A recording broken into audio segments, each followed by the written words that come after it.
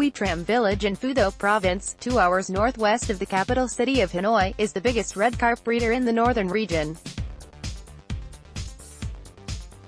Over the past few days, farmers have had their hands full, harvesting the fish for their eventual release into the nation's ponds, lakes and rivers on the 23rd day of the last lunar month, which falls on Monday, January 28 this year.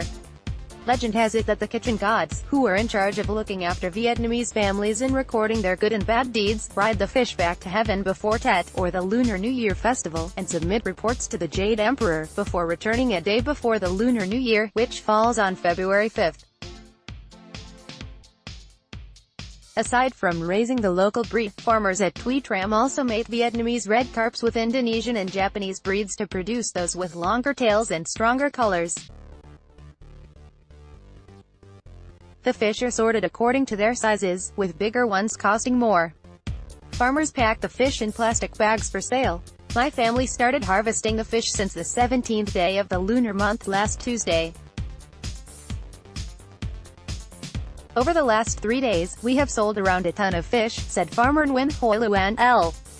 Oxygen is pumped into the bags to keep the fish alive during transportation. Carps from Thuy Tram are distributed across the northern region. Thuy Tram farmers raise an average of 35 to 45 tons of red carps each year. The wholesale price of Thuy Tram's red carps this year has been around 90,000 Vietnamese dongs, $4 per kilo, says Trong T My L, a trader from Lao Cai province in the northern uplands.